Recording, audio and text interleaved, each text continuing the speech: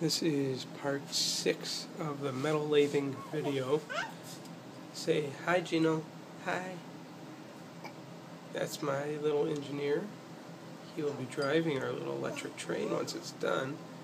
He is holding the nearly complete, can Daddy have that?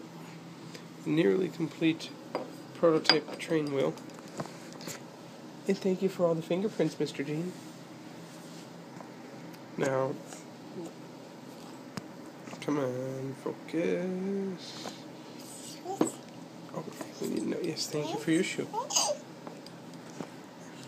Now, hey, no. Daddy's showing the video.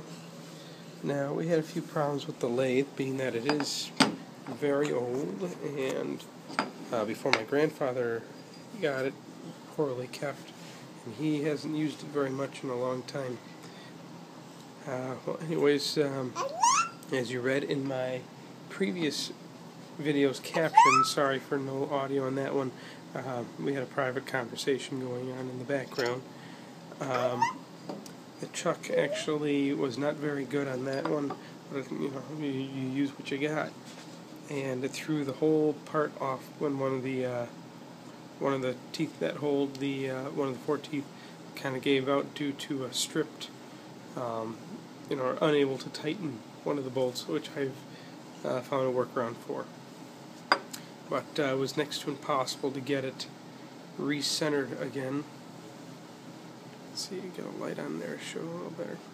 So I had, as it was on the lathe, I actually had a little bit of a wobble going. Even though it was centered, it was still wobbling.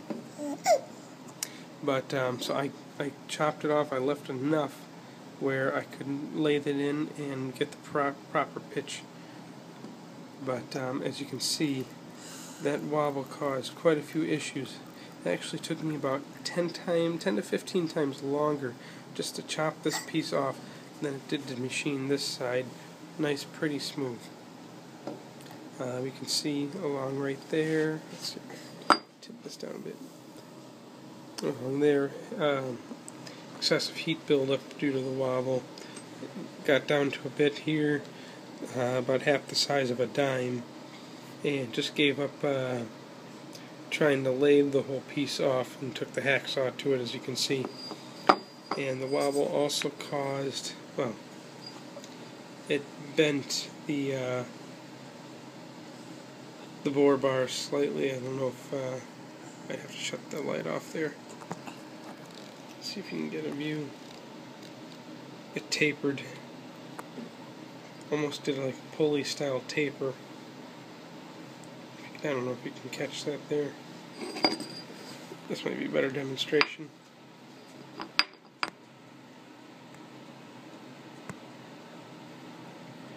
Focus.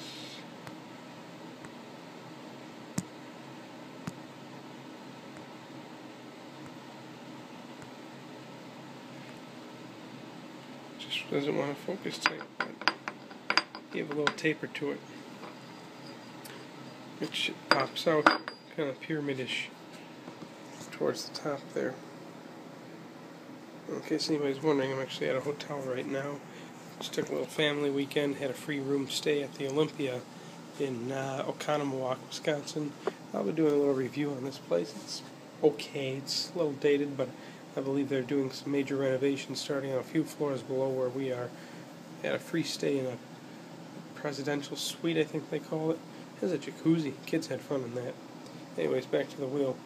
So I'm going to be able to, if I can't fix the chuck and get it where I can get this in the other direction now that it's cut off, and turn it like this and smooth that out and get the proper pitches on the lip of the wheel here.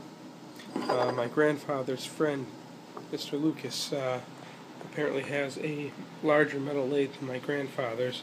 Also does not use it very often. I may be able to go over there, put it on his lathe, and just finish up that side, because all I need is finish this prototype and I can actually start my sand casting. My little furnace is done, barring minor tweaks along the actual process of melting the aluminum. And my box is done. I have my green sand, my Petrobond green sand, I believe it's called. So I'm ready to start molding and pouring, see what kind of results I get.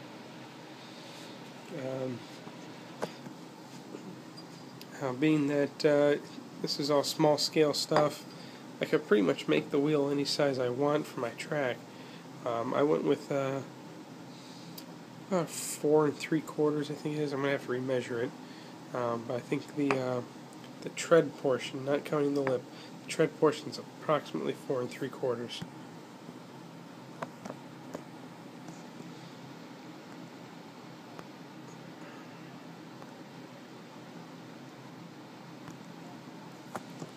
So, sounds like Mr. Gino is a little fussy. So, I think we're going to call video quits for the night, and see you in the next video.